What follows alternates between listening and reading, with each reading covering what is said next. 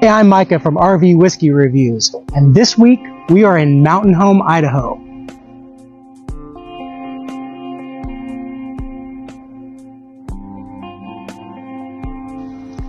And because there are no local whiskey distilleries in Mountain Home, Idaho, we're reviewing the Seven Devils Straight Bourbon Caldwell Night Rodeo Edition, and this is their 97th year edition.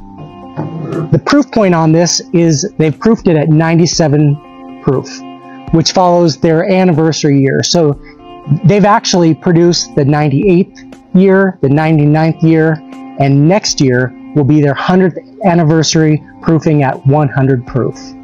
We're going to get into this in just a little bit, but I'll tell you a little bit more what I know. So this is a sourced bourbon from Indiana. I can only assume that it comes from MGP or Ross and Squibb, and you can pick it up for $40 in any of the Idaho state liquor stores. So other offerings at the distillery is the straight bourbon, the rye, a Sunny Slope honey, which sounds amazing, a barrel proof, and also several flavored vodkas and vodka.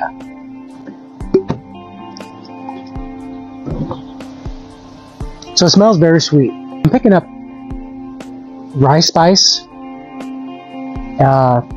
oak, vanilla, and caramel. Just kind of classic bourbon profile.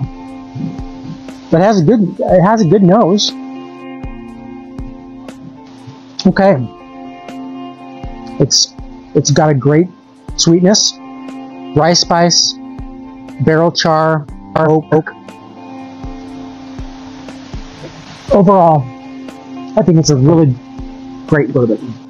So let's get into the rating. Is this a sipper or a mixer? I think it's a great sipper. I think for 40 bucks, it's an excellent value, and I would gladly sip on this any evening. So on a 10 scale, is it a 10? Nah, but it is a solid 7. It's something that I would pour, that I would enjoy. I maybe match this up against a Buffalo Trace or something similar to that. So if you live in Idaho or you're passing through Idaho, I definitely recommend picking this one up.